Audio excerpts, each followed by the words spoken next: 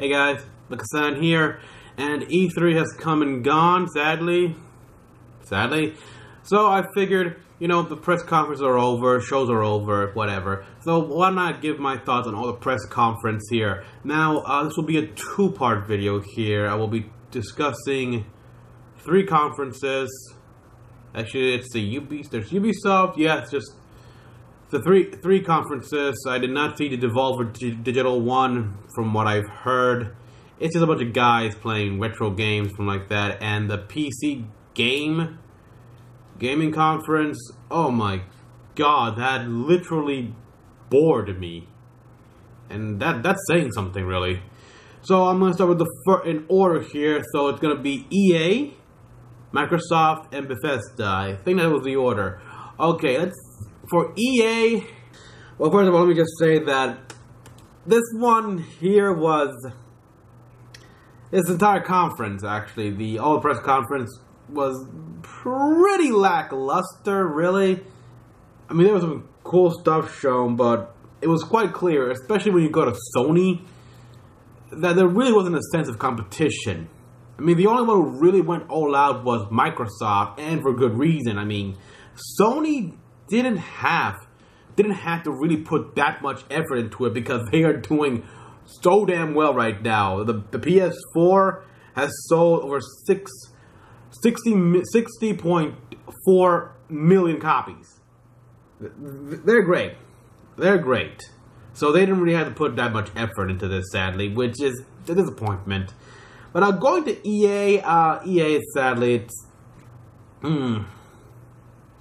they opened it up. They was focused a lot more on the sports side of things and a couple of racings. I do not like sports games. In fact, I hate sports games. And I'm not a fan of racing games. I just never got into them unless they're part of something else. But that's neither here or there. It was boring. They had some guy, a YouTuber, never heard of him. Yeah, it was just nothing really. But, however, they did show a teaser for Anthem, BioWare's new IP, and of course, they had to do this, frickin' Star Wars Battlefront 2. They were the only ones to show any Battlefront anything, including gameplay of a multiplayer match. Which, throughout that entire match, I've been asking one thing. Will the Vulture Droid be able to turn into its walker configuration?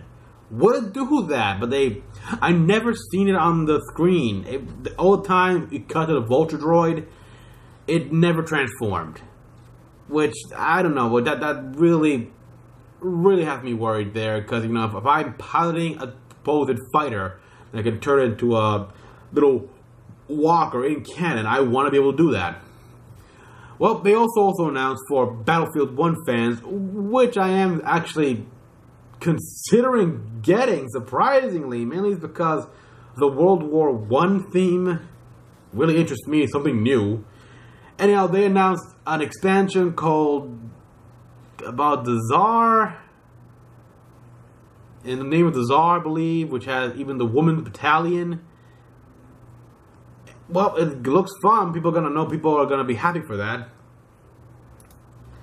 There we go. Other than that, what else did they? I just saw we saw those conferences, and it just shows that EA didn't really match. Oh, that's right. I can forget. They also have the new game, a new IP called A Way Out. Interesting premise here. You're 2 prisoners working your way out, and you gotta play with a co-op friend, and it's all on split screen, even when online with another guy.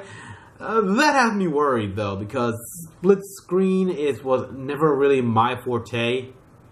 It's one of those things where information overload for me. I can't decide. I can't really focus on one side. I'd like to take in the entire screen. So I'm curious to know how they handle that. People like me who just can't play split screen because they can't take the conflict of information and everything. It's so hard. So yeah, I mean, the fact is that EA focused a lot more on sports and racing. It wasn't that strong for me. Wasn't that strong. Which that completely changes when we get to freaking Microsoft, and my God, they did smart here. They opened the conference unveiling what Project Scorpio was, and it was basically their answer to the PS4 Pro, their response to it, where it was a new Xbox One console, a much slimmer version of the slim console called Xbox One X. You know, much like how the Kinect was once called the Natal, the product name has just it's a lot cooler than the public name. So, you know, I'm just gonna keep calling it the Scorpio because it just sounds so cooler. But yeah, the Scorpio, it was basically Xbox, Microsoft, like, step into 4K gaming, which I don't see a point for that. I mean, at this point, I don't have a 4K TV. Not a lot of people have a 4K TV, and I don't have the money. I mean, they price this thing at $500. Okay, I don't have a PS4 Pro. I still got the original Xbox One, not the Xbox One S, which I should upgrade and get smaller because my space is a limit here. So I should focus on that. But I'm not gonna buy it like $500. I'm not gonna do that. I'm gonna wait for a freaking price drop, and I'm not gonna have a 4K TV anytime soon. Not until they get smaller and the prices go down as well. So this is really not something that people will go out to get. I mean, this will not like increase their revenue or anything like that. I don't see that many people, if at all, like only the very rich people who have that kind of cash will go out and upgrade to the Xbox One X day one, or even year one, or year one in this case. No one's gonna buy that within a year or even 2 years. They're gonna wait, like myself, for a price drop. But other than that, they just went into the game, and my God, they already announced 40 games on the Xbox One, and 22 of which are exclusives. Now the question is, of those 22 exclusives, which one are AAA titles? I mean, we got some cool shit. Like, we saw freaking Crackdown 3 with freaking Terry Crews. That was awesome. You know what? I miss those days in like the 90s with Command & Conquer, when they had these live action cutscenes with like the show story. You know what? I want Terry Crews as well, like fully in the full on like agent outfit and just being crazy. I don't know how I gotta do that, but I do wonder, is Terry Crews gonna be like a player character or just a secondary NPC? Like he's gonna be the chief, maybe? That could be funny. The Terry Crews, chief of the agency. I mean, they'd have to get rid of the original voice, which, yeah, you know, actually, I doubt that the original voice of the agency, the boss, basically, his voice is kind of so iconic. You can't have it without him. But Terry Crews, oh well, yeah. Also, they showed a new Metro game, Metro Exodus. I still have not played the original, the 2 Metro games. They're on my list. Oh my God, it looked beautiful. Especially when we went outside and we removed our mask. Now, the graphic, from what I know, that was gameplay. They just removed all the UI, the HUD elements, and the like quick time prompts, just to make it a lot more cinematic. But wow. Also, I believe that was alpha gameplay, so you never know with alpha gameplay. The alpha looks a lot better than the end result all the time. This is especially true when you look at gameplay footage of Assassin's Creed Origins. Oh, wow. Okay, I'm surprised, though. I am really surprised. I thought it was going to be first unveiled in Ubisoft's conference, but no. They unveiled this at the Microsoft. And it looks incredible. Ancient Egypt, just looks so vibrant. I never imagined it to be so beautiful. It does have me question something. I mean, people always, like, joked about the Eagle Vision and how silly it looked. I remember that. Yeah, this guy is actually looking through the eyes of his freaking, like, pet eagle. Pet eagle, and, like, how can he see what the eagle sees? They call Eagle Vision stupid. No, that's freaking stupid. But you know what? I don't care. I can't wait to see what the explanation is as to how that's possible. You know, I mean, it looks cool and all. It's gonna be the origin of the Assassin Brotherhood, which really, like, questions history there.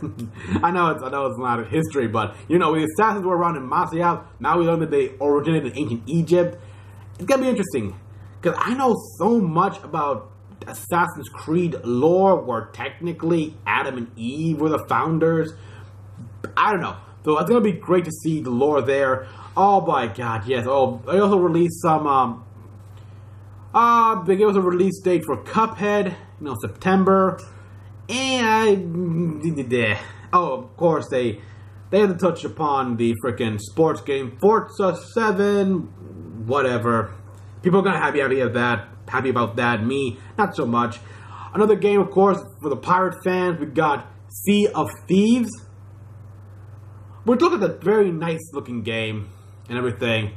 Definitely a good co-op game. I'm not sure I'm gonna play that game actually, but it looks like a fun little romp with friends and everything. Just being silly pirates. We're fighting treasure, fighting skeleton NPCs, and fighting other players who try to take your ship or sink you and stuff like that. Oh, so it's cool. It's cool. Oh, but surprise, surprise. EA, they showed us a teaser for Anthem, and now we get freaking gameplay? Okay, I actually expected to have just a tease. They wouldn't actually have, like, gameplay already to show. Microsoft, they have gameplay to show. And, my god. Oh, wow. I played, like, the movie tie-in game of Iron Man for the PS3. This game, Anthem, is basically what Iron Man should have been, almost. You're fighting in a freaking power armor, you can fly, oh, wow, you got guns, killing shit, it's like, oh, wow, all the different freaking power armors. It's like Iron Man, alright, and I can't wait. It looks so cool. You get so many feels here. Yeah, people say Destiny, the whole behind the wall thing makes me think Attack on Titan. Oh, we've got like, obviously I feel a lot of Mass Effect. Oh wow, it's so much. It's just so much, and it looks so effing cool. Oh boy. Alright, so I'm just trying to remember here what else they've shown, because oh wow, it's just so much I just instantly forget a lot of stuff. Damn, I got to go back watch the conference here. Let's see, yeah, we got the Scorpio, that was cool. We got, well, yeah, oh yeah, a nice little game that interests me here was, it's clearly on, it's Xbox One console launch exclusive, so this is gonna be something for the Xbox One X, and I'm assuming it's like Xbox Live game thing, arcade. But basically, where you're a bunch of dwarves mining and having guns and fighting. Okay, that looks cool. We got State of Decay 2 here. They talked about Minecraft. Oh, here's what I'm interested in here. Black Desert. I've heard about this MMO, and it was coming to the freaking consoles. I'm very interested into this with this one, because I really want to try out the character customization, because oh wow, I've seen images of character customization of a Black Desert. Wow, just the level of detail they can go at is amazing. And I really want to experiment, see what kind of people I can make and everything. Just for that, actually. Just for that. It's amazing. They showed some more like Code VN, which is anime Dark Souls, which I will get. I will get because anime. You put anime on anything, and instantly I'm hooked because I'm that fucking simple. Let's see here. Was it for? Okay, the third cruise. I'm going through the video here. We got after that they just start bombarding us with new trailers. Yeah, they showed up Lord of the Rings. Not really interested in Lord of the Rings, people. I'm sorry. You know, I know fans will love it, but not my thing. Oh yes, Ori 2, Ori and the Will of the Wisp. I've got to play the first game first. But my God, it looked beautiful back then, and oh, that trailer with the end where Ori's little like surrogate father or adopted father just passes away. It's like, oh God, wait ahead in the field with just visuals and music alone. That was incredible. Oh, there's also another game about Super Lucky Fox or something like Super Lucky Tales, something like that. We also got the Darwin Project, which reminds me a lot of like Borderlands and even Battleborn, which I have not played. Battleborn, I do want to get that game. All in all, though, freaking Microsoft, they went into this trying to prove themselves. Here, show that they can do all this stuff. Like, it just went games after games after games after games. I'm still curious about which ones were truly exclusive. I know Cuphead isn't exclusive, but it's also on Windows 10. I'm looking through, Crackdown is exclusive. I'm looking at here. Oh, apparently State of Decay 2 isn't exclusive as well. That's cool. But games like Anthem, games like Metro Exodus, they're not going to be exclusives. Those are big AAA games. Assassin's Creed Origins is not going to be exclusive because I swear, if it wasn't exclusive, I'd be pissed. Because I'm loyal to Assassin's Creed on Sony consoles. That's how I played for the first game and every other game since then. I don't want to switch. But yeah, Sea of Thieves, not under exclusive either. So yeah, it's like they only got a small handful of exclusive. That's what they really had to show. Really, like, show the exclusives. And I don't feel they had that many. I would have just loved to have seen something about Halo. I mean, they did not show the expansion of Halo Wars 2 on the press conference, but god damn, they would have really got more out of me if they showed either that or, surprise, surprise, we're making Halo 3 Anniversary.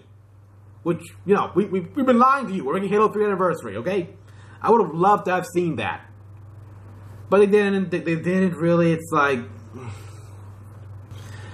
I can't. I mean, right now, when I saw this, Microsoft was in the lead at Best Conference. It even beat Sony, in my opinion.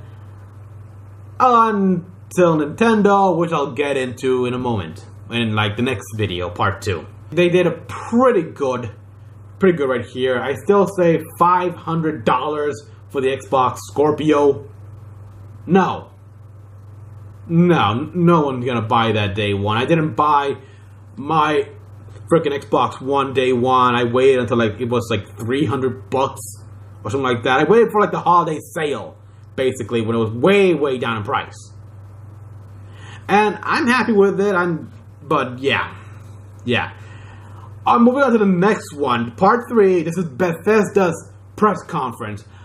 By far, at this point in the press conference, it was, in my opinion, the most fun in a way. I mean, they opened up the press conference with these kids, which are the kids of the developers and of Bethesda, which they were, and it's supposed to be like they said what their parents did, and then we go cut to their parents, and they say their moments of like they played games when they were kids, like freaking Doom, those old computer games, and the NES games, and from there they went on to actually make the games. That's nice story to learn and everything. It's very cute. Very cute. And of course they had the whole Bethesda Land, which was again, it's like I can see Bethesda Land being a VR experience here. Just make it happen, Bethesda. Make Bethesda Land like an actual VR experience here. You can just go there. But I would go, if you actually open a theme park, I would go there and enjoy it.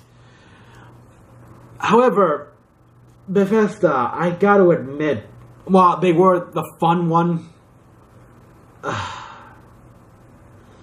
They didn't have enough. I mean, they mostly talk about, let's see, they talk about a new Doom VFR, which is, can be considered a side story to the Doom 2016 game, which I played, I enjoyed the hell out of. It's basically, you're not the Doom Slayer, you're not the Doom Marine or anything like that, or the Doom Slayer, how you say it. You're someone else who was fighting the demons during the whole invasion thing, and it's a short campaign from what I hear. Very short. They also talk about like Fallout 4 VR and Skyrim VR, which they've done before in last year.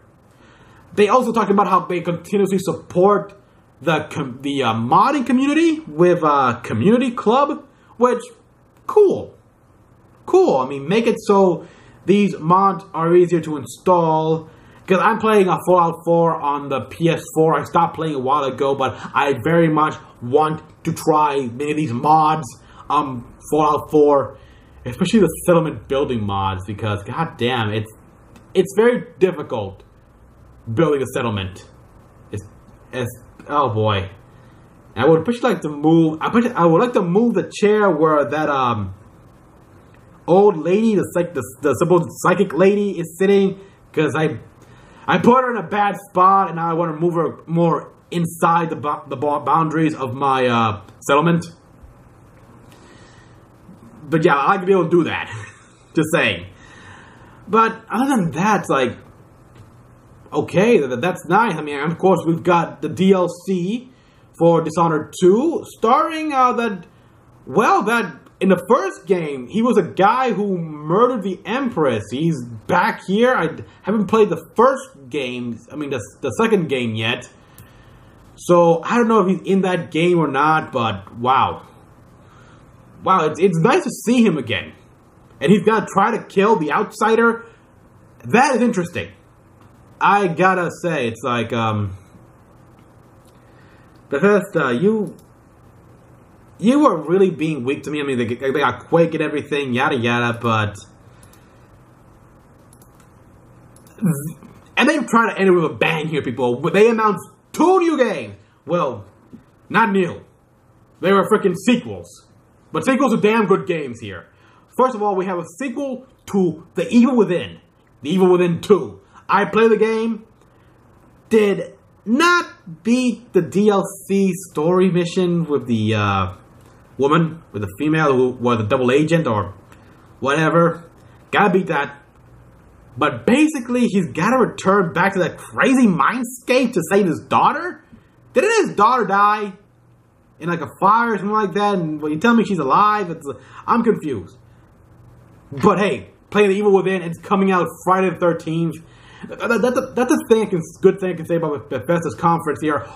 All that they showed here, the games, the DLC, the freaking whatever, it all comes out this year. That is cool.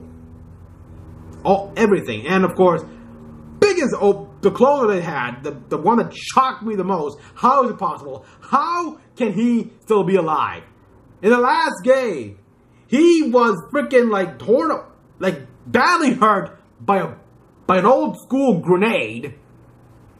And then if it's a freaking castle or fortress of Death's Head blew up by a nuke. And yet somehow BJ Blazkowicz survived to be in this game, Wolfenstein 2, The New Colossus. Granted, he didn't survive intact. I mean, when we first see him, he's in a hospital bed. He can't really walk. He's in a wheelchair, which is a good thing that we got that cool ass power armor suit from the Yadral whatever. So yeah, I think it'll be awesome because that suit. But when Caroline had that suit, oh wow! Now when BJ Blazkowicz had that, I can just imagine right now. I'd be fucking immortal. And you know what? I got no problem with that. If Nazis can't kill me, nothing they got can kill me. I'm immortal. But I'm killing Nazis like crazy. I'm not gonna complain. I'm killing fucking Nazis. And they can't hurt me. They're a bunch of little weakling pussies. Yes. Yes, I'm gonna enjoy that. I want to be able to, like, grab a Nazi's head and tear it out of its frickin'... Make it happen, Bethesda. Make it happen. But yeah, Wolfenstein, we basically go to America, and wow, when we see what America is like under the Nazi regime, and we some freaking, like, Klansmen in public. All these freaking, they went with these commercials. A game show called German or Else. Fuck. Wow. Okay, so basically, yeah, BJ, he's got twins on the way. And he doesn't want them to grow up in America run by a bunch of fascist assholes. Which I can understand that. Oh boy. So yeah, it's gonna be fun just going back, killing Nazis, seeing some crazy shit here. Like we saw the guy tripping on acid. It's gonna be fun. Oh, it's gonna be fun, people. That's what I can say. Bethesda here at the conference, it was fun, and they closed it fun. It's still not enough to save it, sadly. It's just, I rank it like, I don't know, I have to, because of the Anthem, it's a tie between EA and Bethesda on who has the spot, but they're in the low category. Microsoft, pretty high there. Well, people, I thank you for watching this part 1 of my thoughts on the Bethesda conference. What the hell am I saying? The E3 press conferences. I am so bad talking. So bad. Join me for part 2 where I discuss Ubisoft, Sony, and Nintendo's little Treehouse Spotlight event. Which, my god, I'm surprised by that one. So, people, tell me all what you all love about the conferences. Just these 3 here, people. We'll talk about the other 3 next video, like I said. Tell me all Anthem, Save the K. What do you think of A Way Out? For freaking Wolfenstein 2? I mean, do you like the fact that you will be completely invulnerable Nazi killing machine? I mean, I'm sure they won't do it like that, but I want it to be like that. Just, I don't want to be able to die. I just want to, like, walk through Nazi fires like, you suck. You all suck. I'm bulletproof, baby. I mean, you guys can hurt me. I want to be able to do that. Comment down below. Tell me your thoughts. Like and subscribe for more videos. Until tomorrow, this is Mecha-san logging out.